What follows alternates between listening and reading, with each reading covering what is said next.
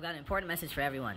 In football, you don't win by yourself. You win as a team. And we always know who's on our team because we wear the same uniform. And when Canadians come together as a team, there's nothing we can't accomplish.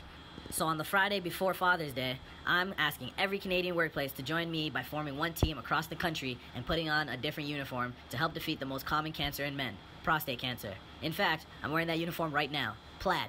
That's right. On Friday, June 16th, Canadian workplaces from coast to coast are going to be wearing Plaid for Dad and raising money for prostate cancer research. So, on June 16th, let's put away our Saskatchewan Rough Rider uniforms and instead wear Plaid for Dad. And together, we're going to rally against prostate cancer and achieve our goal of raising lots of money for research to support the men that we love. What are you waiting for? Visit plaidfordad.ca right now to register your workplace and start fundraising. I'll see you and your workplace in Plaid for Dad on June 16th. Take care, Rider Nation.